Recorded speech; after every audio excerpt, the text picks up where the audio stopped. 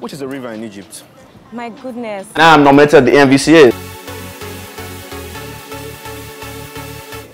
My acting journey started in 2000. I was about 6 at the time, and before that I was already doing radio voiceovers and I was modeling for mostly corporate brands, a couple TV ads, billboards, handbills, that type of thing. And I've always been very animated in conversation. My hands are always going all over the place, and I like to have expressions based on the gist I'm giving. So I figured my mom just thought we should try out for acting, and she took me to audition for this show called Everyday People.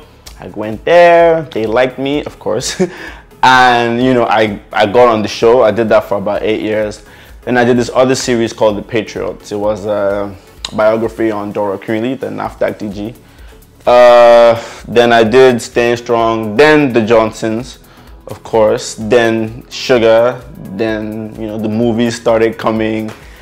And yeah, now I'm nominated at the MVCAs. So yeah, it's been a really amazing time. I don't think I would change anything. The journey has just been really good, and I've met some really amazing people, and I've worked on some really good projects. So I'm very fortunate, and I'm just having fun with it, which is very important as well.